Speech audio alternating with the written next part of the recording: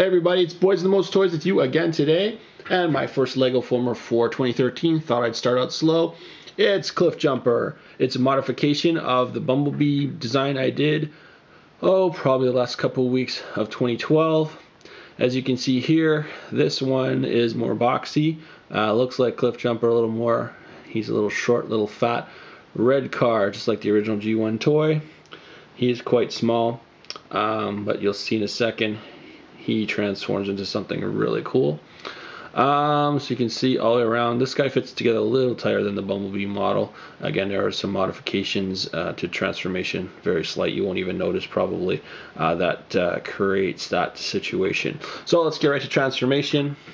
It's fairly simple. You want to first pull out the bottom section, which will become the legs. Swivel it around 180 degrees to the front.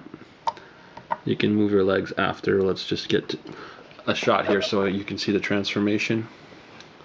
The next thing you want to do, of course, is take these arms on each side, swing them out, pose them however you like. Same on both, same on the other side. And there. And if we want, we can spread the legs out a little nicer. So this guy is designed to be a short little chibi bot, just like his friend Bumblebee.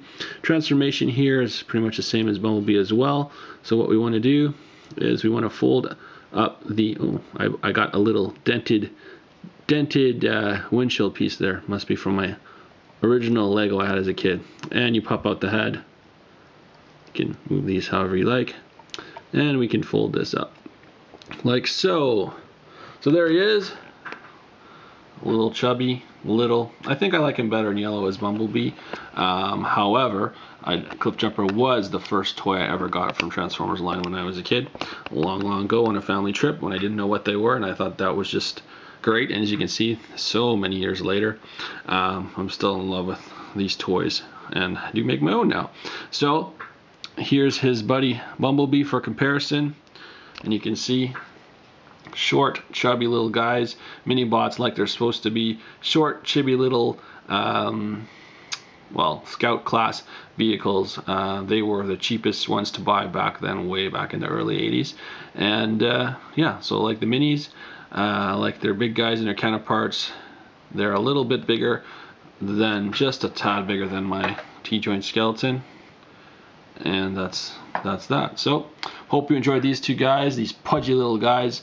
I'm hoping to make a few more minis, of course. Bruticus on the way. And we'll talk soon, everyone. Happy building. Take care.